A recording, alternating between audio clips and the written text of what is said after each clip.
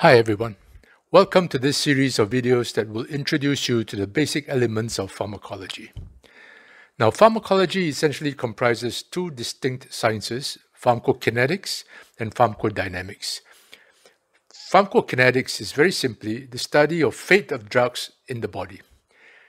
Typically, this includes four primary processes of absorption, distribution, metabolism, or excretion, or ADME, ADME for short.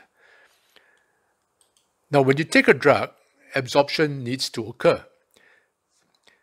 This is then followed very quickly by a distribution process, whereby drug molecules find their way to different parts of the body.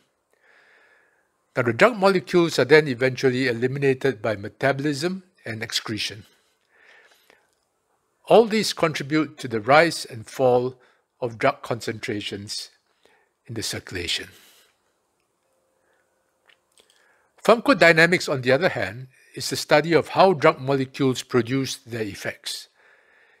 Essentially, drug effects are produced by the highly specific interaction between the drug molecule and its receptor.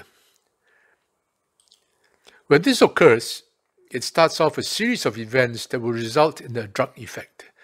The intensity of drug effect depends on the nature of the drug molecule and the receptor, and is often dependent on the concentrations of the drug at the site of action.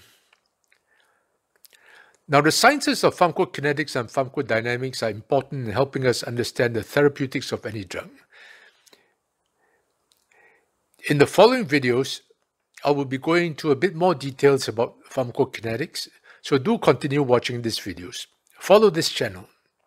Bye for now.